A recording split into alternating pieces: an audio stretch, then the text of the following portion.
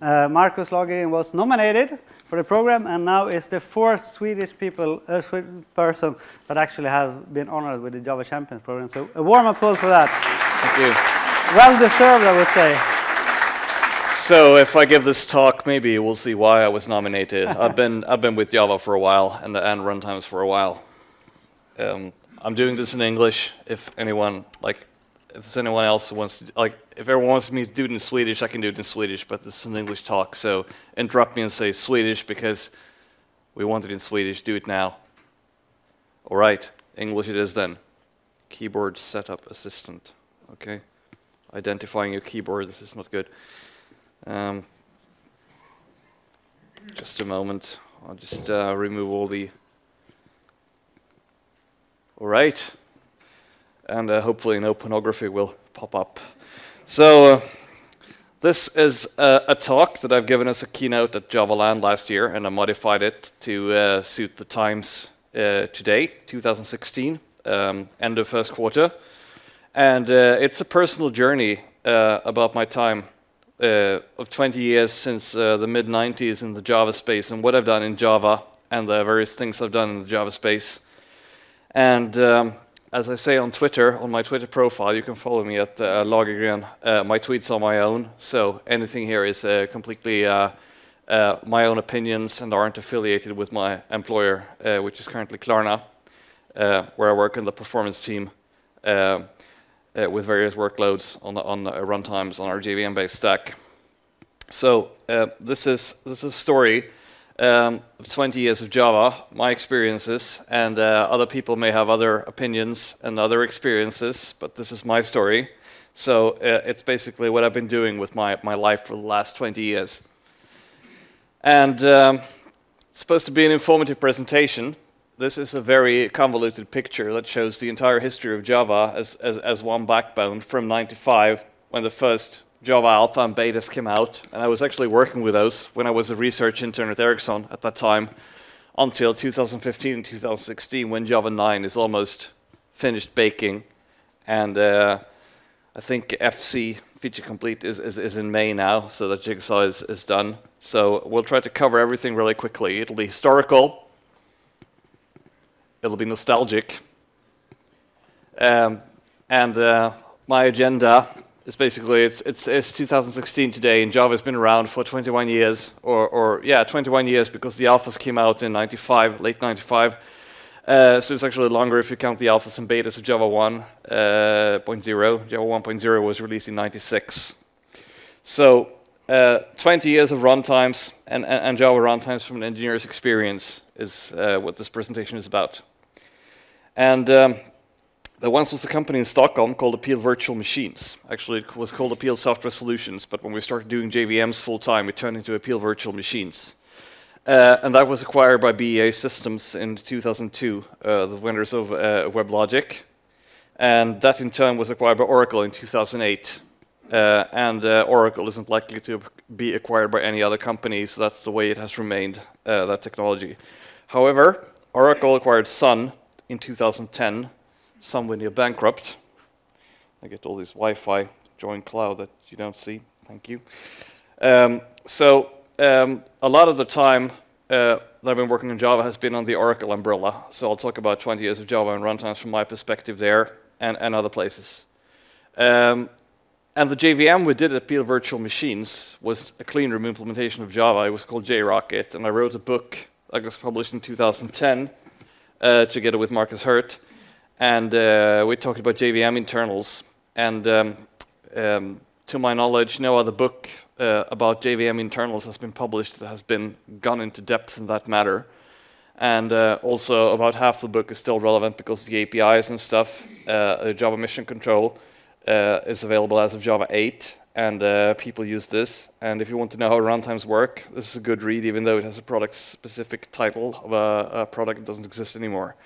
But a lot of the code base and a lot of the functionality got merged into the Oracle Sun JVM. So this is a time travel journey. So let's take us back to 1995 and see where it all began.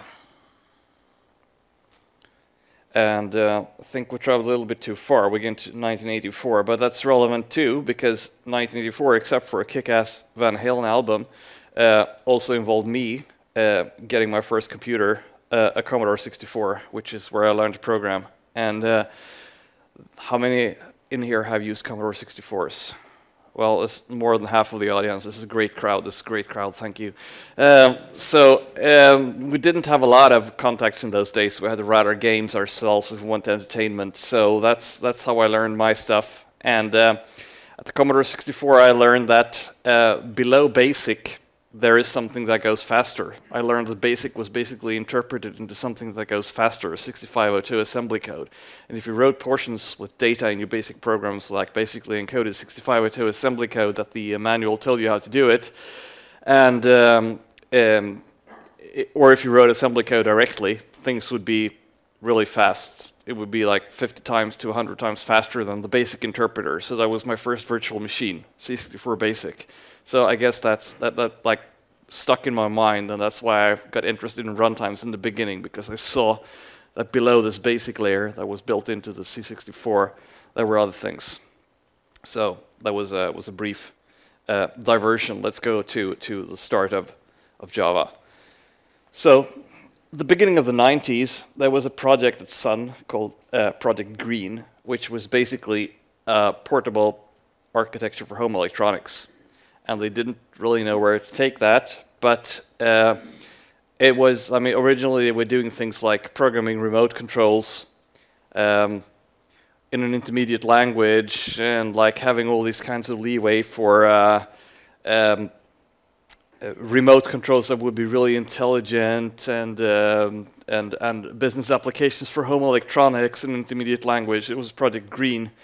And this was James Gosling came in and said, maybe I can use some of my research stuff. I'm getting to that later.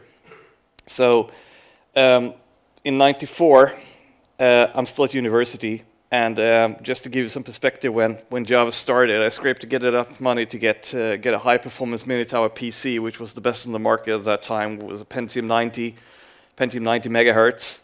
And I remember making the observation like, wow, CPU frequencies, they're like in the FM band these days, 90 megahertz, that's huge. And this shows how far away 1994 was. And at the same time in Santa Clara, people had started using the word internet. And the Oak language, which was the predecessor to Java, which was James Gosling's brainchild, had better applications than just programming remote controls. So what happened there? It was fortunate timing, because they wanted to talk with Netscape and do something like a language in the web browser where people could animate stuff and show simple presentations in Apple frames, some animations, a web-aware language, as they said. So they finalized a deal with Netscape in '94 and '95, which was really, ironically, because no one uses applets anymore, except for the Danish social security system, but this is really what made Java take off. So they had a deal with Netscape to deploy Java in the browser. The other thing that made Java take off for real was that it was actually write once, run anywhere, which was an artifact of the research. And you could compile Java on one platform, and we would run on other platforms as well.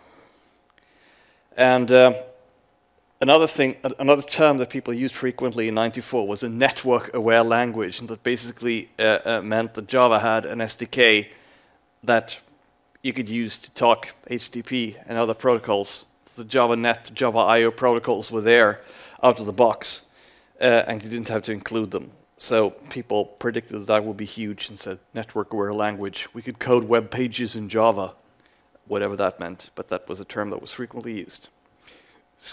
So this turned into '95 and '96, where the internet suddenly morphed into the World Wide Web, and what people said, the internet, these days they meant the World Wide Web, and people used Aftonbladet and Swedish sites and like the various precursors to modern websites, Web 1.0.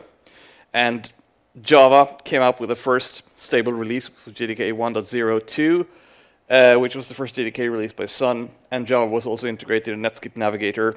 And this is Netscape Navigator 2.2 that I used on Windows for my first Java project in the summer of '96. That was a painful time. So I worked with alphas JDK 1.0 at Ericsson Media Lab as a research intern then. And another comparison, a historical comparison, when you look at the JDK 1.0, it fit on one of these. How many in here have used one of these or touched one of these? Okay, so it's about half the crowd again. So it's a disk, it's about 1.44 megabytes, and the JDK really did fit on one of these. So SneakerNet was actually the best way to move the JDK between computers. So I ran back and forth to KTH, where I was studying at the time, where there was bandwidth, and not just my V42-bit modem at my home, with floppy disks, and it actually exceeded the bandwidth of any pipeline available on the net at that time. The people in the Q house at KTH, the sysadmin, said that, I mean, you live close. If you manage to pull a coax cable with repeater to our window, we'll drill a hole and plug it in for you. So I was sneaking on the Roslagsbanan at night with the red coaxial cable, because I reasoned that the red coaxial cable, no one would ever dare cut that, and try to sort of get bandwidth into KTH, but never succeeded because the repeater failed, and I couldn't afford a new repeater. So that was 1996, and that was Java 1.02. And applets was the main use case. There was a website called gamelan.com with like thousands of applets, and people used applets and waving dukes. And I mean, there's a limit to what you can do on the client side with waving dukes in the Java world. But there it was. So I did my internship at Ericsson Media Lab then, which was copied from the MIT Media Lab template, roughly. And the charter was to play with Ericsson's future using cutting-edge technology to do something with media on demand. So I ended up doing something very early with Java 1.0, a system called Mozart, which was a media on demand system. Basically allowed you to browse and view music and videos on demand. So it was basically Spotify and Netflix in an applet. With MPEG hardware cards, where we pre-scanned and did a lot of pre-processing, but it was there in 1996, so nothing new under the sun. So under 96, Java 1.0 came out, and it was a pure bytecode interpreted version of Java. I had a university professor at KTH who was suddenly really proud of his interpreted toy language. That wasn't Java, it was something else, but it's like he was really ashamed of it previously because it was interpreted, and you can't get any performance with interpretation. But he reasoned that if Java gets away with it, with the pull it has and the popularity it has, I can get away with it too. But it really didn't, because Java was slow at this time, but it had popularity. And the Java memory model from the beginning, specifying how Java fields and Java objects relate to each other, was broken. But that didn't stop people from using it and misusing it, and the VM for doing illegal optimizations and things like that. Java has always had a language specification, but it has not always been up to date or always on par with what you need for Java performance. So there are things in Java 1.0 like thread stop and all its friends that are inherently unsafe, that have been long since deprecated, but not removed. I've seen new code written in 2009, I think, using thread stop, and that makes me really depressed. So who has used thread stop in Java code in here? Be ashamed. So they're all deprecated, and I hope that Java 9, when Jigsaw comes out, feature complete in May, if I haven't been misinformed again, that some of the deprecated stuff in Java will go away along with Jigsaw, because it's the first large breaking change of Java. So Java 1.0 was very 1.0, to quote people on the internet. But as James Gosling put it, he said, your development cycle with Java is much faster because Java is interpreted. The compile, link, load, test, crash, debug cycle is obsolete. And that's exactly the same argument that the JavaScript kiddies use today who want to import anything to Node and frameworks and whatever. So I'm not sure that James Gosling knew what he was talking about. But in 96, anyway, there was a company called Appeal Software Solutions that was founded in Stockholm. And all the members who are currently studying at KTH had extensive Java experience, having used the language from the start. So we did a lot of Java consulting, and it was a fairly new thing in 1996. A lot of people didn't do Java consulting, so to win bread, we had to do UML, Rational Unified Process, things I don't care to think about. I'm ashamed that it's on the historical charter, but we did that too, to make money. We were young and we needed the money. So that was Appeal Virtual Machines, but we mostly did Java consulting. So this is our first web page from 1996. You can see it's very Web 1.0, and we even had this pie at the bottom right corner, because anyone who's watched the movie The Net from 1995 with Sandra Bullock knows that every website has a pie at the lower right corner, which is a backdoor to whatever privileged domain there is. So we're sure to honor that tradition. I clicked on that, and I think there was a pop-up that said you didn't say the magic word. So in '97, Java on the client side wasn't really taking off. There was a limit to what you could do with slow flickering applets with waving dukes in the web browser. However, the parts of Java that did take off was the write once, run anywhere part, because and other things as well, because Java had a sandbox environment. You didn't get buffer overruns with inexplicable segmentation faults. You had no pointers, you had only references, you had automatic memory management. So all these things led to fast application development for many platforms. And while AWT at the time didn't look near native or was native or even adequate for anything, you could still write server-side applications in Java that would deploy anywhere, and people did. So people realized, even back in '97, that the JDK is a great library for development. So this was the dawn of application servers. People realized that we could have state on the web, and it would be really nice if we wrote it in Java, because then you could deploy it on Solaris or Linux or Windows or whatever. So in 1997, we start to see the prehistoric trail towards Java EE, which still exists today. And in 1997, Java 1.1 came out, which was like huge. It pretty much doubled the JDK size. It had inner classes, it had Java beans, it had JDBC, it had RMI, remitted reflections, and the first JITs. I think Symantec wrote the first JIT for Windows before Sun did. And it also introduced serialization, which, as a former member of the language team of Java, I can say it still haunts us and pretty much makes everything we do horrible. So it was the first design mistake that we still have to support in Java. And in 1997, 3 people in this fledgling company still working at the university appeal virtual machines one trip to Java 1 at the Blekinge Technology Institute of Technology, because it was a programming contest. You can see how young and lovable they were.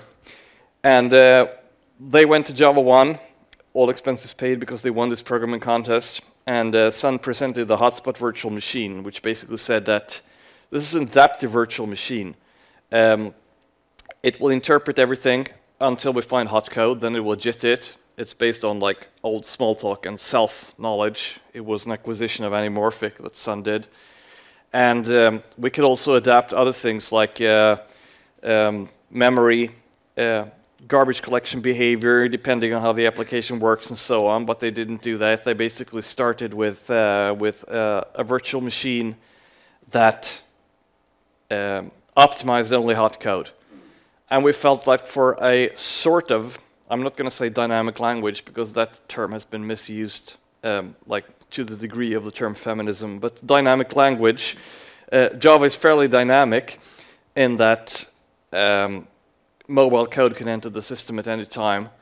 And we figured this is the way to do it. I mean, if we can optimize only the code where it matters, adaptive runtimes, this is the ticket. So we really wanted something like hotspot technology, because we had customers at the time at consultants who thought that Java was too slow when it was just interpreted. So in '98, Java 1.2 came out with Swing, which was a huge code base bloat, and it wasn't still anywhere near native, and it still isn't anywhere near native. So that's one of the problems with Java that C# doesn't have. It's not even native looking. Strict FP keyword, there was a JIT in the classic JVM, so Java suddenly got a lot faster for all installations. The collections API, which is still there today. And from Java 1.1 to Java 1.2, the JDK tripled in size. So there was 15, 20 classes now and 59 packages, which is 3 times what they had before. So you couldn't fit it on a floppy disk anymore, to my dismay, because my bandwidth wasn't growing faster at this time than floppy disks were becoming obsolete. So there was a programming competition by Blekinge Tekniska Högskola, and our people won it again, and was sent to Java 1 again. So Sun presented the hotspot virtual machine again. and we realized that it was slide by slide, the exact same presentation as last year. So we figured, like, we can't wait any longer because our customers really need Java performance. Let's build our own JVM. How hard can it be? So at this time, we decided to create our own JVM because we figured, like, in 6 months we can have a working prototype. And we decided that, well, graphics, maybe not, but we can productize a narrower domain, so we could use a server-side only headless virtual machine, because server-side applications and then app servers and whatever came before app servers, that's what the customers run. So we need to help the early app server vendors get performance and scalability. We decided not to build a bytecode interpreter because we figured that startup time doesn't matter on the server anyway, it's just legit compile everything. And that's a decision that we regretted a lot. We started writing an interpreter when we acquired Sun at Oracle and moved to the Hotspot codebase. But it turned out to be a pretty damn good JIT when it came both to, like, producing quality code and starting up quickly. So in 1998, BEA, which was an app server vendor, acquired WebLogic. BEA basically had legacy applications written in C before, like, Tuxedo. And WebLogic became one of the first drivers for the Java Enterprise specification. And another thing that happened in '98 was that a lot of people discovered that Java was slow, so they could basically turn Java or Java bytecode into C code and compile it with GCC, and assuming that any mobile code doesn't enter the system and it's a closed world, you can have a static Java compiler and it can run pretty fast. So there were a lot of products at that time that got like 10x on Java performance for any application that wasn't like dynamic in nature. So there was TowerJ, Excelsior Jet, and basically they did a lot of stuff like convert Java to C code and run GCC, and it was like fundamentally compatible with the runtime language. Where code could enter the system at any time, but they raked in the dollars anyway because that wasn't the use case of most people.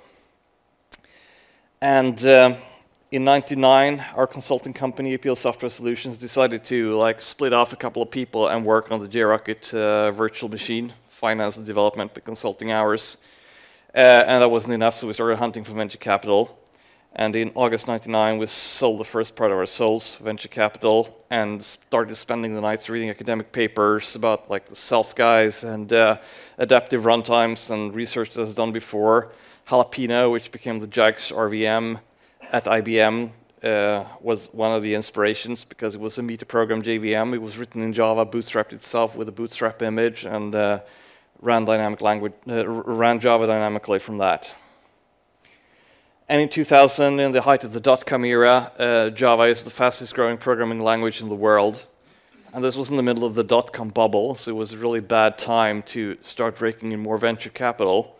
NASDAQ hit 5,000 just before the tech wreck. It's back over 5,000 now, and I'll leave it to you to interpret what that means. But before that, it hadn't seen 5,000. So in order to call ourselves Java, a cleaner implementation of Java, we needed a Java license from Sun.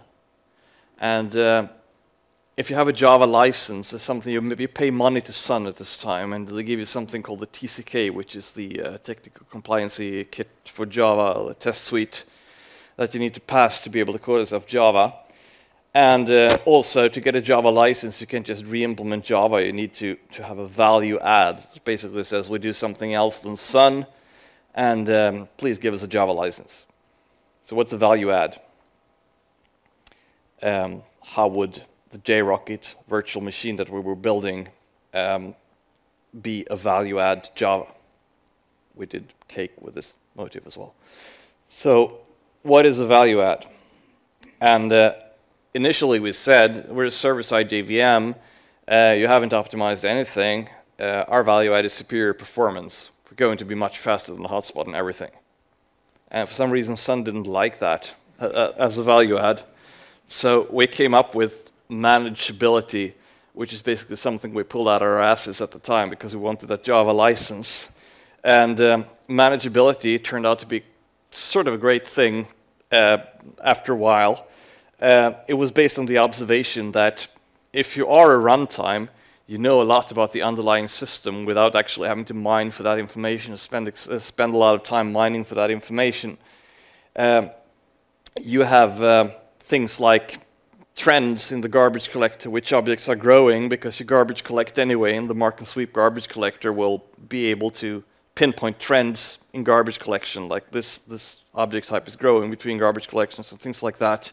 Where do we spend our time? Where do we pass threads? In what methods? So we realize there's a lot of free information that you can export from the JVM if you own the JVM. So we basically started building early versions of Java Mission Control, which is part of the Java suite as of Java 8, already in 2002 because of manageability and because to get that Java license, which we succeeded in doing with this as a motivation. Who in here has used Java Mission Control to instrument anything? It's about half the crowd. Is great. And it's getting better. I mean, the Java 9 versions are really nice. So if you haven't downloaded Java 9, it was just me in the audience, I think, please do that and try out the JMIC binary. So in 2000, the dreaded Kestrel JDK 1.3 came out with Hotspot finally being released. As we figured, like, this is competition because Hotspot is going to outperform us in anything. But Hotspot in Java 1.3 was quite unstable and went into infinite loops a lot. They bundled Hotspot with the JDK for the first time. They added JNDI, JPDA, RMI, Corba, which is the main source of warning still in the JDK. No one's touched since 2000, I think, 2001, Java Sound APIs.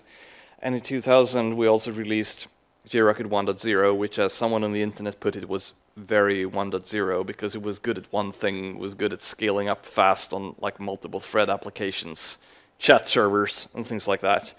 So we had an M by M green threads hybrid. Basically, we implemented our own threads on top of several operating system threads, and that made us outperform very specific applications in that space. So we're actually able to sell some licenses to trading systems and chat servers and things like that. And we're stupid enough to write it in the year-end financial statement, so the tax authority really fucked us over when it came time to sell the company. So 2001, black monoliths and stuff. It wasn't that advanced technologically, I'm afraid. But at that time, we broke out the JVM development from Appeal Software Solutions into a separate company called Appeal Virtual Machines. And we finally got our Java license with the manageability value add, which is what turned into Mission Control. And the static compiler mindset is still very strong. We were trying to get financing from BEA, we were trying to get financing from Intel. But Intel, especially being a hardware vendor, didn't understand like the dynamic nature of Java. Why can't you just translate to C and use GCC on it? And they wanted to invest in TowerJ and all those kind of companies with static compilers that didn't support the Java contract that aren't here today. So it was very hard to sell adaptive runtimes as a concept, even though the research community with Self and Smalltalk have been pushing it since like the early 80s. But we met BEA and we talked to BEA and they wanted performance and scalability for WebLogic yesterday. So we took a lot of time helping them out and start cooperating in server-side benchmarks. So they took over the discussions we had with Intel and basically ended up getting into acquisition talks with us. Intel, however, had some things going in 2001. They had the IA64, the Itanium chip, which I call the Itanic, because my engineering team has spent many, many hours trying to write efficient JIT compilers for that, which is an impossible intractable problem. A lot of MP-complete problems in that, writing an in-order compiler for a JIT and having it go fast. So in 2001, I was mostly in San Mateo getting JRockit to run on this horrible Itanium chip in binary translation mode. I had this beta Itanium hardware, which was non-SEC compliant. I had this cathode ray tube monitor on my desk, and it wobbled whenever I had the server running because it sent out so much radio noise. So sometimes you have to really sacrifice yourself for the art. And the JCP came out at this time. So people started, like Sun championed the JCP, the Java community process, with Java specification requests. So Merlin, which was JDK 1.4, was the first release that came out of the JCP, where people supposedly were like contributing in an open source way, where in reality it was sort of controlled by Sun. So in 2002, Java 1.4 Merlin came out with the assert keywords, and regex and the ability to do exception get cause, NIO, which was modeled on Solaris, so they had to redo everything into NIO 2, the logging API, which is global singletons, image IO, XML, IPv6 support. And in 2002, on Valentine's Day, BEA also acquired Appeal Virtual Machines without any Intel involvement, which we're really grateful for, but we still had to spend time working on IA64. So they asked us, how do we make money? And we found 4 value adds for Java during this time that we actually made money on when we were acquired by BEA. And some of them are actually relevant for the Java community today. The first value add was very simple. We just added support. BEA had a multi-tier support process for WebLogic already, so we added that to the JVM, which Sun didn't offer. So conservative customers like Japanese banks used JRockit, which was like a more unstable product just because they could have this support. So that was a simple value add. And the second value add was manageability, the early mission control. We started working on the JSR 174, which is monitoring, which we had really good ideas about, but Sun messed it up, of course, as they're prone to do with things.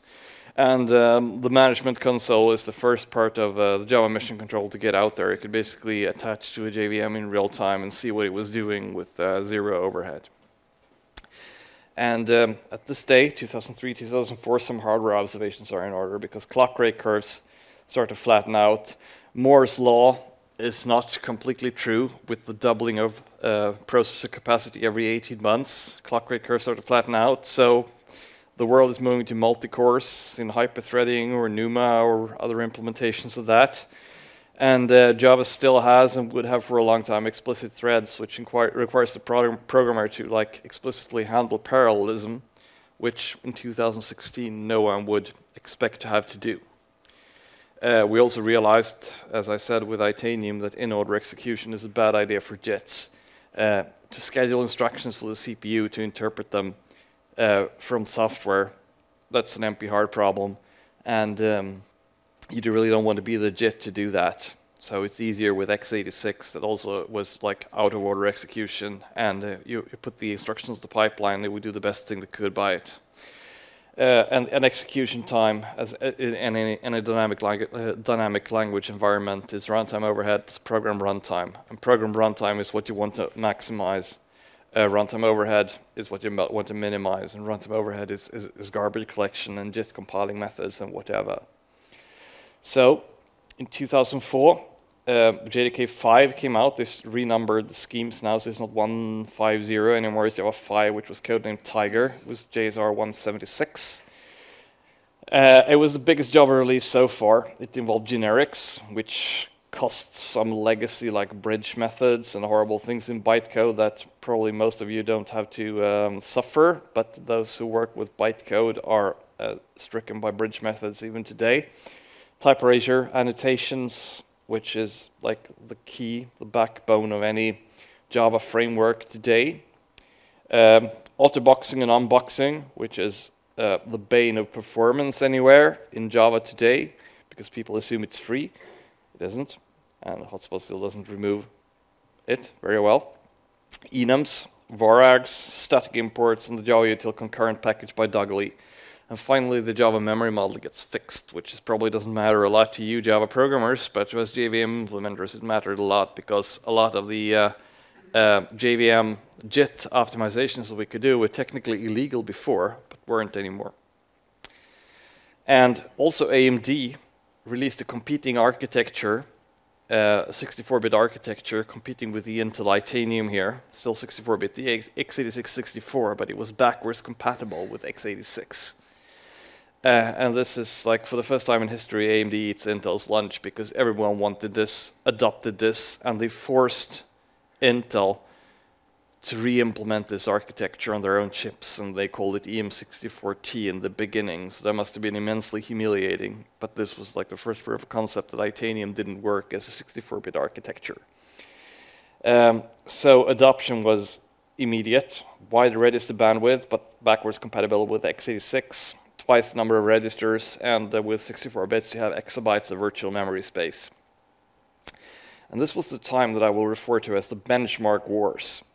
It was BEA with the JRockit JVM, Sun with Hotspot, and IBM with J9. And we spent man-years and man-years on various artificial benchmarks here, more or less artificial. We spent time on SpecJBB, which is a server-side benchmark, SpecJApp server, and so on, trying to beat each other.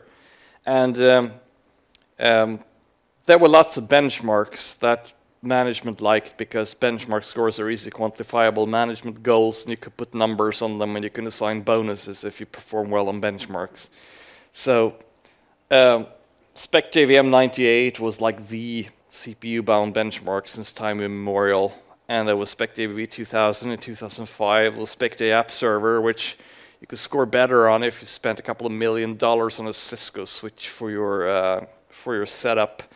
But as I said, running SpecJBB 2005 and those benchmarks is quantifiable management goals, so we spent a disproportionate amount of cycles on that.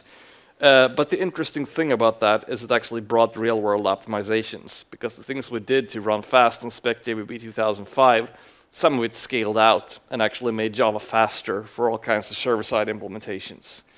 So there's a list that I'm not going to go through, but we invented a lot of stuff these years just to make these benchmarks go faster that actually had a real-world use cases for real-world server-side applications. And if you're interested in the details of this, all of this are covered in my book that I presented in the beginning. We were the first with compressed references, for instance, which is called compressed oops in Hotspot, which basically means use 32-bit pointers if you can, because that saves a lot of register bandwidth and cache bandwidth. And we forced Hotspot to implement these because we had a 30% gain on SpecJBB 2005 before them when we implemented this. And if you want to know why the Hotspot code looks like shit, it's our fault, because they were really stressed out when they had to make this, and it was really, really built for it. And of course, that's the code base that wins.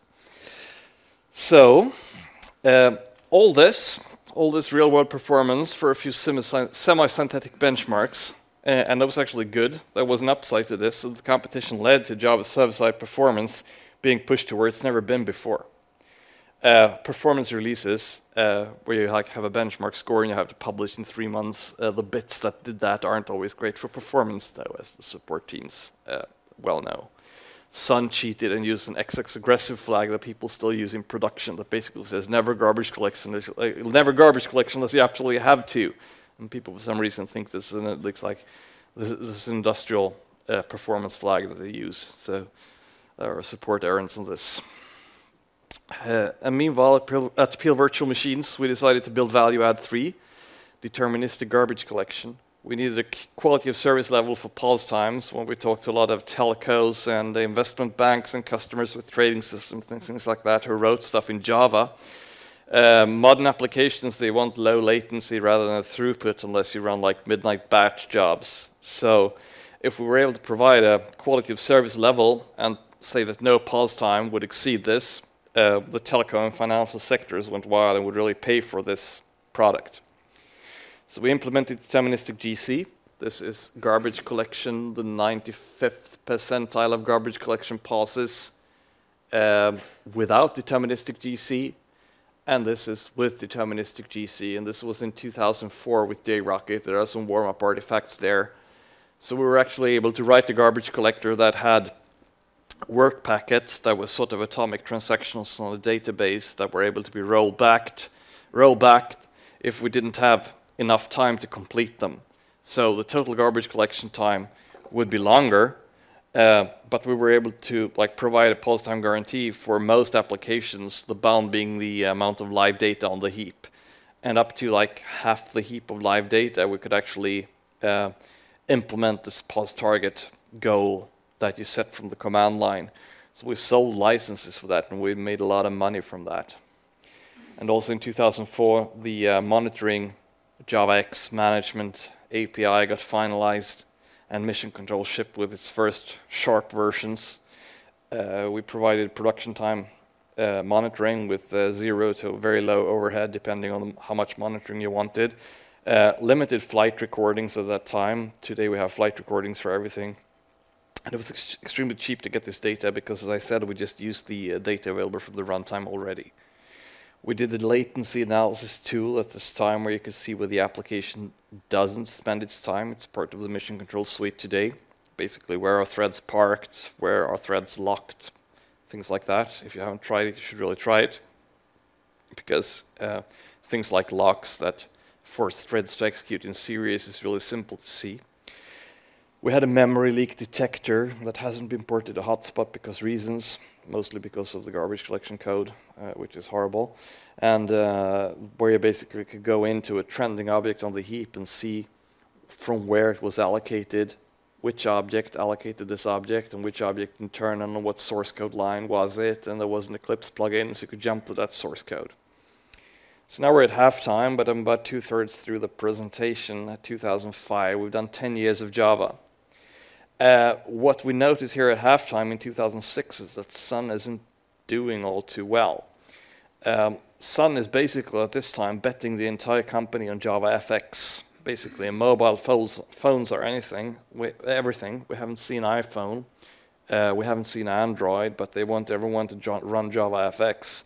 So they go to Google and say, look, what a great idea, and Google thinks that's fine, we'll steal it, we're not going to pay you anything. So that's all Sun is doing, so it gets a bit quiet from our side of the scene. Another thing that happens in 2006 is the Apache Harmony project is founded, which is basically another JVM project where they rewrite the classes from scratch, clean room implementation with the Apache license because GPL is toxic. Sun was open sourcing under GPL because they had to, not because they wanted to. And IBM and others contribute a lot of code to this. And Apache Harmony asked for a Java license, which it didn't get because the field of use restrictions claimed weren't compliant with the GCP rules. So a lot of fights in the Java community process, which is basically controlled by Sun but pretends to be fully open source, ensue at this time. And Sun is forced to open up the JVM JDK sources on the GPL v2. And 2006, which is the last release for a long time, Sun releases Mustang JSR 270, which is Java 6, which is Java X scripting using the Rhino scripting engine, the compiler API, JDBC 4.0, and dynamic languages on the JVM. People start talking about JSR 292, which is the invoked dynamic bytecode at this time, because the trend is that people try to deploy all kinds of things that aren't Java on the virtual machine already in 2006. So dynamic languages are becoming trendy, and JRuby leads the growth. And BEA, IBM, Sun are all in the process of working with the dynamic language spec, and we contributed as BEA substantially to that spec. The polyglot JVM effort, the JVM being able to be a multi-language runtime, which is what I worked on for the last 4 years, save one, starting to be coordinated, and bytecode is basically serialized Java as the mindset. So there's no runtime, only dispatch, so we need an invoke dynamic so we can implement dynamic languages with the semantics. And even at this time, people start rewriting all the things in JavaScript, and that's even worse today. I mean, that's a trend that's becoming worse. So if we can implement JavaScript on the JVM, we might be able to save some of that, but I can't say that's a good trend or it's a trend that will be sustainable. Another thing that happened in 2006 is that virtualization is becoming trendy, and we realized that the JVM is just a specialized operating system for running Java. We started doing a value add, our fourth value add, which was basically doing an operating system that could only do one thing: run the JVM process. And because we knew that the JVM was the only thing running on that operating system, we could use the hypervisor on the virtualized system for device drivers, and we could cut out a lot of middleman code like OS network code. You could do that directly. You could do most of it in user land, and you wouldn't have to do a lot of ring changes and privilege instructions to the OS, because when you look at stuff, if you're an application server running on a JVM, running on an OS like Windows, running on a hypervisor, running on hardware, you really have three abstraction layers: the JVM, the OS, and the hypervisor, the general purpose OS there. And if you could substitute them with one, we could potentially get a lot of performance, something that just runs the application server on the hardware. So we did a linker and realized that a lot of what the JVM requires from the OS, that's not that much. And we could virtualize Java on a virtualized Java operating system by removing abstraction, implementing zero-copy I/O, because we could do a lot of stuff in user land instead of kernel land. We didn't need to copy I/O buffers. We could minimize the syscalls into the kernel. We could implement threads, our own threads. We had to implement our own threads because we implemented our own operating system that protected their memory from other threads, which provided cheap read barriers, so we could do really fast pulseless GC or low latency GC. And the hypervisor provided the device drivers. So we were heavily encouraged by the investment banking industry to do this. So we started doing that operating system stuff, which was sadly shut down because Oracle didn't like VMware when they acquired us in 2008. Apache Harmony in 2007 requested TCK to be Java compliant, and they wouldn't get it. And they started blocking every vote in the JCP, the Java community process, so it stalled. And JRockit needed to hedge his bets because we were still independent, and we implemented a Harmony version that we're actually able to run after a few months. And Sun, getting desperate, started wanting to pull our Java license because they think that we don't have a value add anymore, and because we can. Only IBM has a lifetime Java license. So Sun was really suffering and betting their ship on Java FX, and there were no language updates for the foreseeable future, even though they promised Jigsaw even in Java 7, and Java 7 they promised in 2007, and that didn't happen. So in 2008, Oracle acquired BEA, and JRockit Engineering started working closely with Exadata and the Oracle service stacks, and JRockit became the default Oracle JVM for whatever server-side loads they had. And Oracle forced the move from VMware to Zen for JRockit VE, which ultimately killed that product because Zen was not ready for production quality deployment at that time. It was written by college kids from Cambridge at that time, and they changed every API in every point release. And Larry didn't want us to talk to VMware. But what's worse is that in 2008 and 2009 there was a political vacuum, and Sun was in serious financial trouble. And there were no Java releases, and they were doing Java FX, and really senior people who were working garbage collection on Sun basically were reassigned to be forced to be QA for Java FX and things like that. They hired people in Russia at the sixth of the salary of people in Santa Clara and said, you're the new QA, learn everything, and other things you do when you're desperate and flapping around. So in 2010, Oracle acquired Sun because they could. And for good or for bad, they decided to merge the code bases with the JRockit VM and Hotspot. And Hotspot would be the dominant code base because it had the widest market share. And JRockit VE, as I said, was shut down because Larry doesn't like VMware. And at that time, I realized that Sun were basically 5 to 10 years behind what we had at Oracle at the time, both in continuous deployment and continuous integration and software development and testing. And a lot of people left. You ended up with a lot of old people at Sun who used VI to do 3-line code changes and didn't have a modern approach to software development at all. So a lot of people, including me, quit and left the Java scene at that time.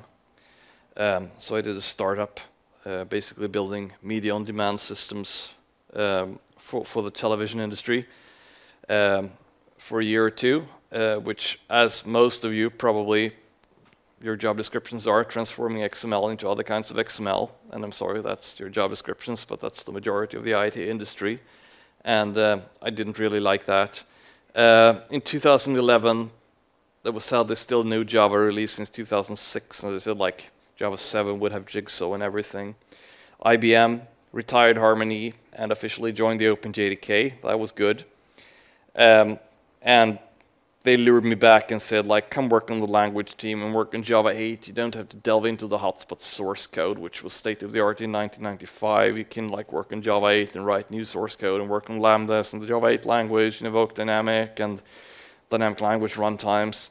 So I came back to the Java language team in 2011.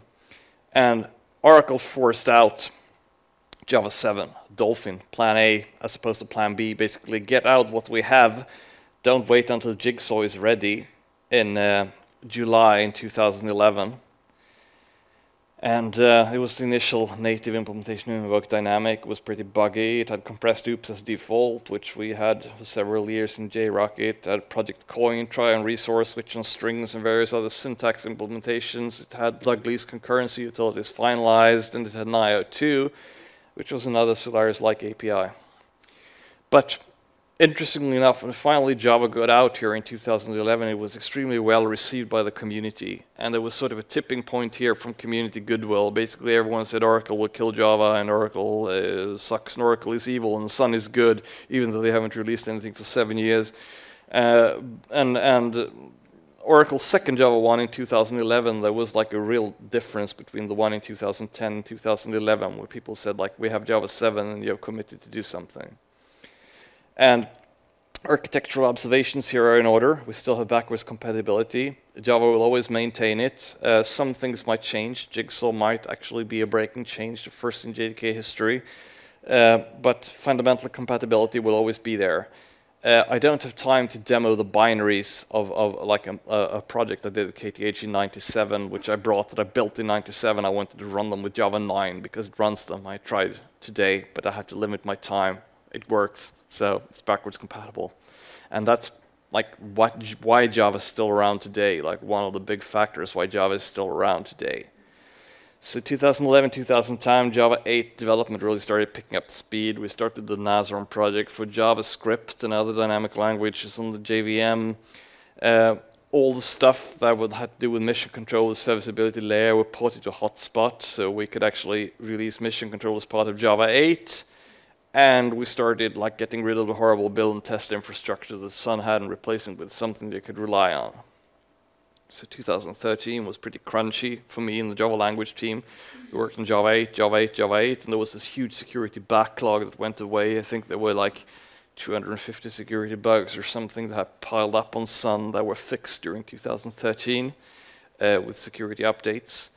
And Java 8 was released March 18, 2014. It was the biggest and best Java release ever. It removed the permgen, which is something we did in JRockit.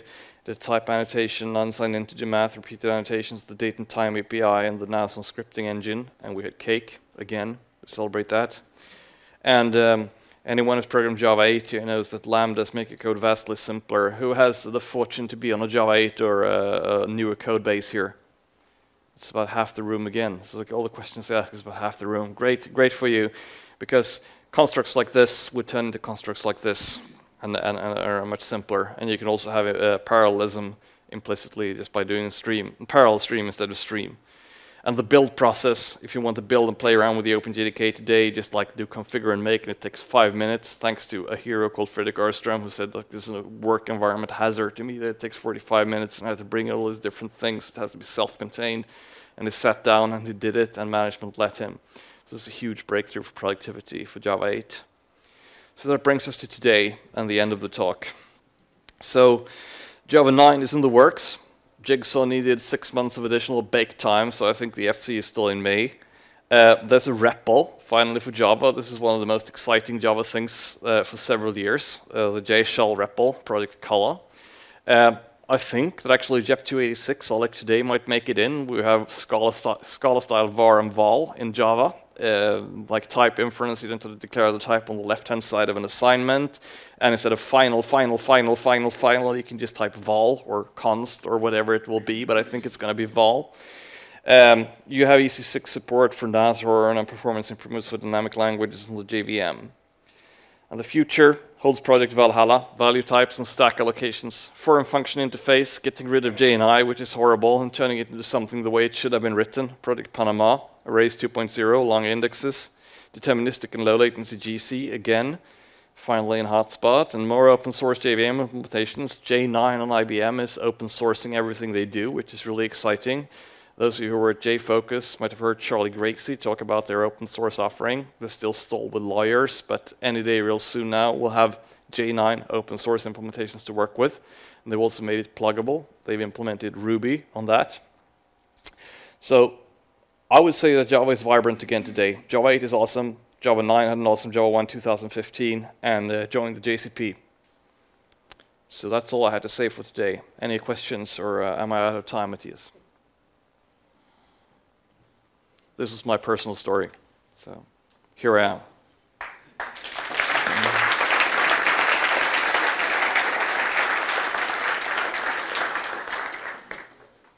So maybe we should do a question. Does anybody have a question from Marcus? Yes. What will be bare metal price again? I think that there's a lot of stuff that doesn't make it necessary. Like everyone uses AWS today, and there's virtualization offerings in the cloud, and there's Cloudius, there's Azul, there's like various commercial offerings that do similar things. So I don't think that there's any development cycles that Oracle spent doing it. Yes. What do you think about the future of architecture and growing heaps? Like when you get 50 or a few hundred gigabytes? Yeah, that's the most important research area, the garbage collection and growing heaps, especially with large live data sets. It's obviously that's where the future is heading.